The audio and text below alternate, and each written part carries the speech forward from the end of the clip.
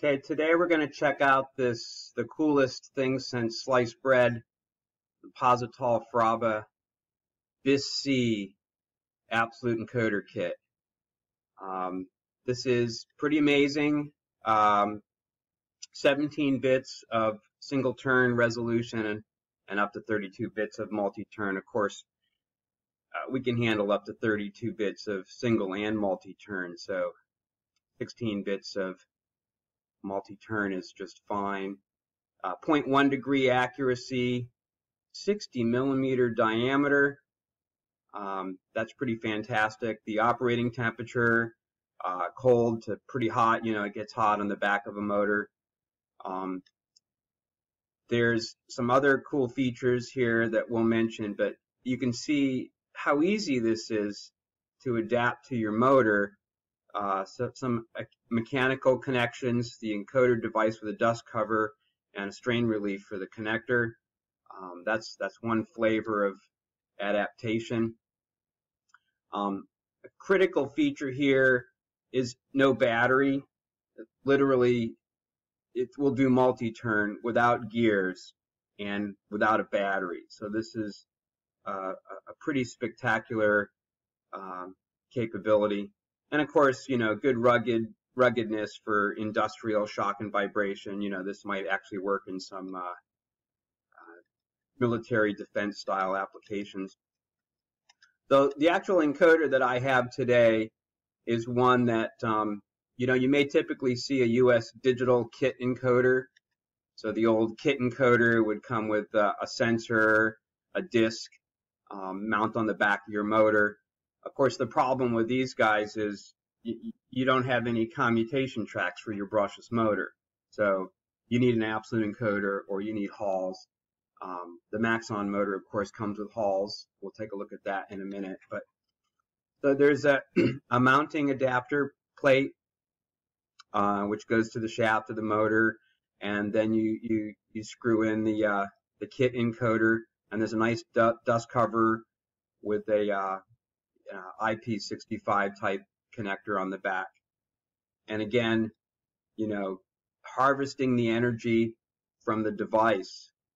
How do they do that? Well, they've got this little device here, which has a coil in it, and as the magnet spins, it produces a little impulse, which turns on the flash chip and allows you to store a count once per rev, so we can keep track of multi-turns even when the device is not powered. It generates its own power.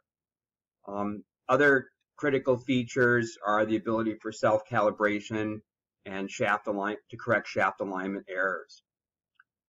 So we'll take a look at the motor I have here today. Is a Maxon motor. It's a little 60-watt brushless motor. I got the 2765, which is a stock item here. It's a 48-volt motor. No load speed, 9,000 RPM. The encoder can go up to 12,000 RPM. So that's pretty good pairing. Actually, with 48 volts and about 200 RPM per volt, you're only going to go about 8,000, 9,000 RPM. So your speed torque curve on this one flattens out somewhere just below 10. So that's a couple of 2-3 amps anyways. So this Maxon motor, of course, comes with Hall sensors already wired in. I've used those to do comparisons, and you can get their Kit encoder that comes on the back. This encoder that we're going to use is the Posital Absolute, and it's not 500 counts per rev or anything wimpy like that. It's 2 to the 17, which is 131,072 counts per rev. Now the drive I'm going to use today is the Copley Accelnet Plus Micro Module. This is a new EtherCAT AEV drive. It's a small module, about less than the size of a business card. There's also an easy mounting board and an optional dust cover. So I use the easy board to get myself up and running. Interesting characteristic about the drive is that it can do dual absolute. So we can have two BiSS-C encoders, one on the load, one on the motor. Today we have one on the motor. And then for wiring the BiSS-C, it's pretty simple. You power it with 5 volts. You get the clock out to the encoder, and then you get data back. This is a unidirectional form of communication to clock and get data. But this BiSS-C has a bidirectional spec, so you could write down the encoder. We don't need to do that with this one. This will work on a unidirectional, but you can see that the clock comes out on XX0 and the data comes back on AA0. Other drives, it's S and S0, but the A and A0 is now the bidirectional. All right, so we'll take a quick look at the note that comes with the encoder. Energy harvesting, 32-bit, 17-bit, multi-turn, no battery, self-calibrating. You can quite a range of voltage there, so 5 volts is safe for that. 100 kilohertz to 10 megahertz, so our standard 4 megahertz for the BiSS-C will work just fine. So in several microseconds we get the position data, and a maximal permissible speed of 12,000 RPM. That's pretty good.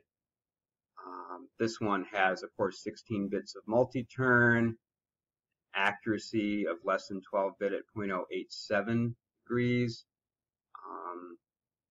I think we may be doing a little better than that actually for the single turn. We'll take a look at that with using the Copley drive. And then, of course, the wiring diagram, you know, ground and +5 on VCC, clock signals, and then the data signals. So those are the pinouts that you have for wiring. And you can see there's a cable option for this. The package that I'm using is a circular one, but the encoder's small. The overall diameter less than 50 millimeters, even for the dust cover and the mounting of the dust cover. The inner diameter of the device is, again, like 35 millimeters or something. So there's some mechanical specifications for mounting and some cable options. So just to go over a little bit again, we've got the AEV Accelnet Micro Module here mounted to the Easy board. I've got that hooked up to the Maxon motor with the Posital Absolute. The feedback device goes off to the drive, the motor power wires. Here's an example like a Renko on the back of a little size 17 motor, some other adapter kit. These are just your basic incremental. This one's incremental with commutation tracks, and this one is just purely incremental. So that's insufficient for commutating a brushless motor. This one is very sufficient for a brushless motor, but it's not absolute, and it's only like several thousand counts. This has 131,070 counts per rev. And we'll take a look at the basic setup. So using the Copley CME2 version 8.0, I'm able to talk to the AEV, the new Accelnet Micro panel drive, and we can select the encoder type, and we set the bits. The bits is 17 bits of single turn, 131.72, and the number of revs is 2 to the 16, which works out to 65536. There's no silly alignment bits with these guys. They follow the spec really good. And there's no unusual configurations. It's just the default configuration of the BiSS-C. Nobody took liberty and changed the spec to do whatever they want. So this one is a good one. For mounting the encoder, you can of course move it to the 0 position and then install the feedback device. So to get this, you can use the manual phase screen and align the motor shaft by hooking up power to a pair of wires and pulling it to a pole position, and then attaching the encoder to the 0 position. That way they come out consistently and all the same. So let's take a move here and see what we get with this fancy encoder. We'll do a little analysis on the feedback here. So what we can see is accelerating in magenta to a velocity of 8,000 RPM and then decelerating to a stop. The following error before you move is near zero, increases a bit when you're accelerating and stabilizing. And while you're running, there's a little bit of ripple here. We'll take a look at that. And then as you decel, again, the following error, and then settle to steady state. This error while we're running has to do with the motor's detent. So based on the speed, you'll see a different frequency here. There's a little cog in the motor, and we're getting plus or minus 100 counts or so of error while we're moving. So this is actually still pretty good for scanning. You know, 100 out of 131,000 is not very much error. And we'll take a look at the resolution and the accuracies.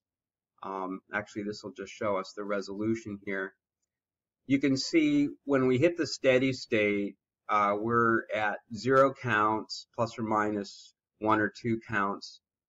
This would have to do probably with signal-to-noise ratios and accuracies in the encoder. So if you knock off a couple of bits from the resolution of 17 bits, you're probably down to 15 bits of accuracy. Well, at least accurate resolution. The accuracy should probably be measured external to the device here. So you'll notice that I am hitting my speed limit here. I get a little voltage limit warning here. During acceleration is when you use the most current. But otherwise, you get some back EMF and some field-oriented control here with the D and Q vectors.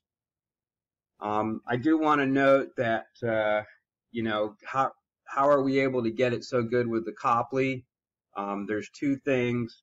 You know, one, the motor manufacturer may not tell you to make sure the case of the motor is connected to earth. Don't mount to an anodized surface. You don't get good conductivity. So I brought earth to the case of my motor. I've tuned the AEV in such a way that I'm critically damped. I use my intuition to tune, and maybe a quantum computer could do some better than human tuning in the future, but for now, I'd say, you know, tuning it just softly and nicely is a good way to tune. And if you take a look at the rise time here of the square waves, right now I'm measuring U and V output, and it's center weighted, so it's always switching.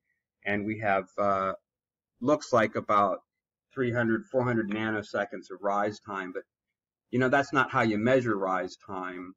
You do the 10 to 90%. So when the competitor says they've got 40 nanoseconds, they're not measuring the 10 to 90% here. I get a rise time of about 135 microsecond, and this is at full speed. So this is the switching edge, low energy, low noise. That's really good for an encoder device that has analog signals that it's measuring. This gives Copley the advantage over the competitors for more accuracy, less noise, emissions, and immunity. Of course, I'm more than 10 miles from home and have a computer bag, so I guess I'm an expert on emissions and immunity, but there's a lot that goes into it, and maybe in the future we'll talk some more about that. Hey, thanks for watching.